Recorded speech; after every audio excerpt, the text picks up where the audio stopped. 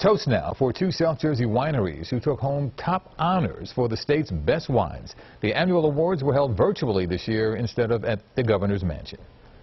We'd love to all be together, but at least we're all here virtually. I'm happy to report that now we're getting more visitations to the wineries. Things are picking up a bit, so we're real excited for that in terms of everyone getting out to be able to taste and enjoy our special, very, very special New Jersey wines. Congrats. Yard Winery in Hamilton won the Governor's Cup for the best red wine and for best in show for its 2018 Merlot.